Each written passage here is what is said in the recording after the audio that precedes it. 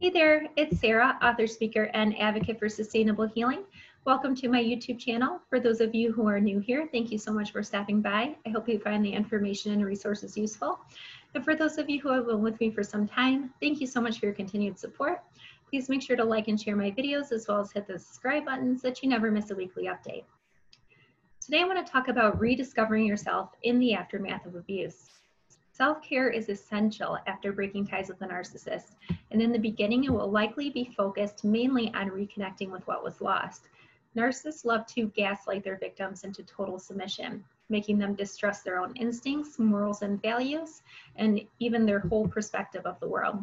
If the narc is successful, the whole new purpose for the victim is to live to serve the narcissist.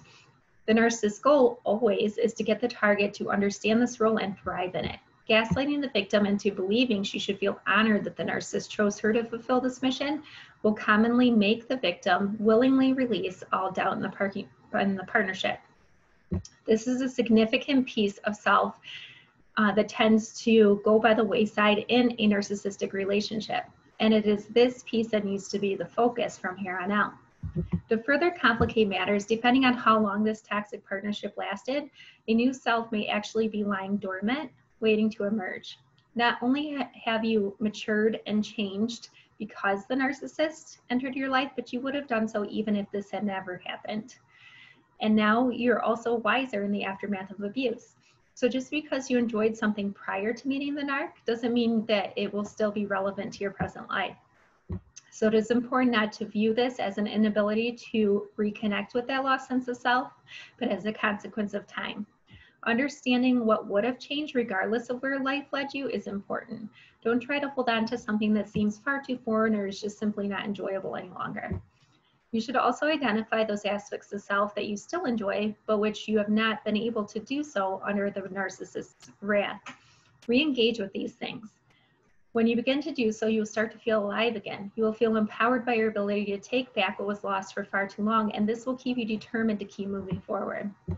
One way to do this effectively is to practice mindful meditation. Sit in a quiet space, somewhere where you can be uninterrupted and truly connect with your thoughts. Ask yourself to recall those things that are important to you and which make you feel alive. Pay attention to how each passing thought makes you feel and the meaning that your mind and your body assign to it. If you feel emotionally fulfilled by something your mind has brought to your attention, then this could still be relevant to your present life. However, if a thought feels forced or there's no meaning auto-assigned to it, then maybe you should just let it pass, and it's not something that you will enjoy anymore. Do this as often as you need to reconnect with those pieces that may have been suppressed amid the narcissistic relationship, and soon enough, you will better understand that internal self that was suppressed. So I hope this was helpful. Please make sure to like and share my videos, as well as hit the subscribe button if you haven't done so already, and I will see you again very soon.